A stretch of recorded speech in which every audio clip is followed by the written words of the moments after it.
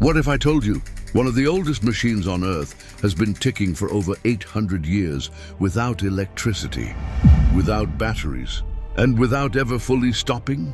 Hidden in the heart of Salisbury Cathedral in England stands a massive iron clock built in 1386. Older than the printing press, older than most modern countries, and centuries before mechanical engineering even had a name. This clock has no face. No hands, no numbers. It was built in an age when people still believed time belonged only to the heavens. So how did it work?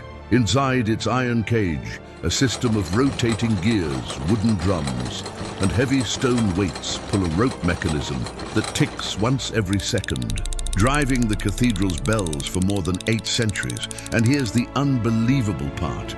This medieval machine was built entirely by hand. No power tools, no precision instruments, just blacksmiths heating iron over fire and hammering gears into existence. In 1956, when engineers disassembled it, they expected to find a broken relic. Instead, they discovered a mechanism so precisely crafted it could run again with just a few repairs.